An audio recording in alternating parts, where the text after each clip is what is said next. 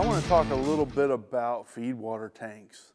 On a simple system, we may have a feedwater tank, not a deaerator, where we're pumping water into the boiler, but we've got to make water up into that tank.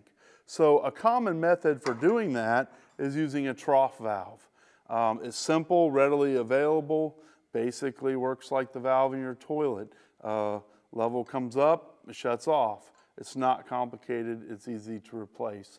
But we do run into problems with them sometimes, and I'm going to talk about two different things that we'll run into.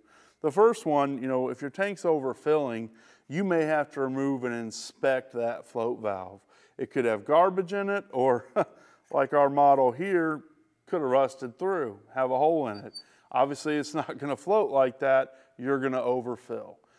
But a less common or overlooked reason that tanks can overfill is because of the incoming pressure. This trough valve has a 1/2-inch valve seat. So if we look at that diameter divided in half, pi r squared gives us 0.2 square inches of surface area. Our water pressure could cause us to overfill. So if we've got a modest water pressure going to that float valve, it only takes a pound of force to close it off.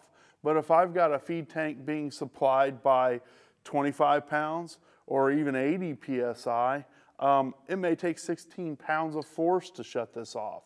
So what we'll find is that we may overfill or not, depending on fluctuations in city or plant pressure. So the solution to that is a pressure reducing valve.